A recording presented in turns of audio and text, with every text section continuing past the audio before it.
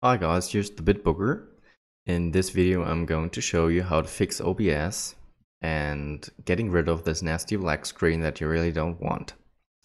So why did this happen in the first place? This is because you got a new Linux distro using the wayland display server, and with the wayland display server you can't use OBS anymore. So you have to change some rules on your computer. And for that, you open a terminal. Right now I'm home directory. I go upwards, and alright, I go to etc. I look for GDM folders.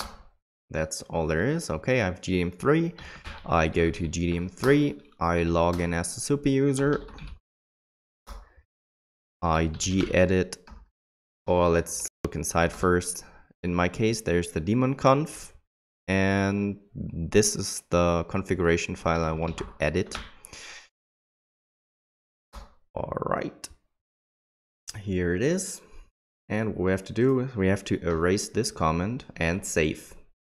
What it says, uncomment the line below to force the login screen to use xorg. So we don't use wayland anymore, we use xorg.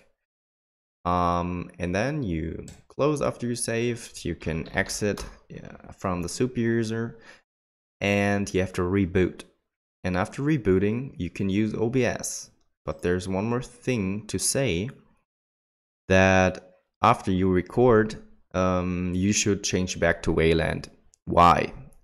Because you have better performance in wayland. That's what I recognized when I was watching a movie over HDMI and it was starting to lag, and I was like, why is it lagging now? It never lagged. And then I came to know, yeah, right, I changed from wayland to xorg, and that's why. So I changed it back and it was not lagging anymore.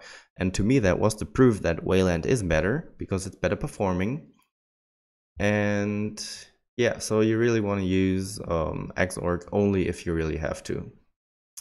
Before we stop here, I want to mention the resource where I got the solution from. It's from Level Tech 1 forum and from Zoltan, and he presented me with the solution.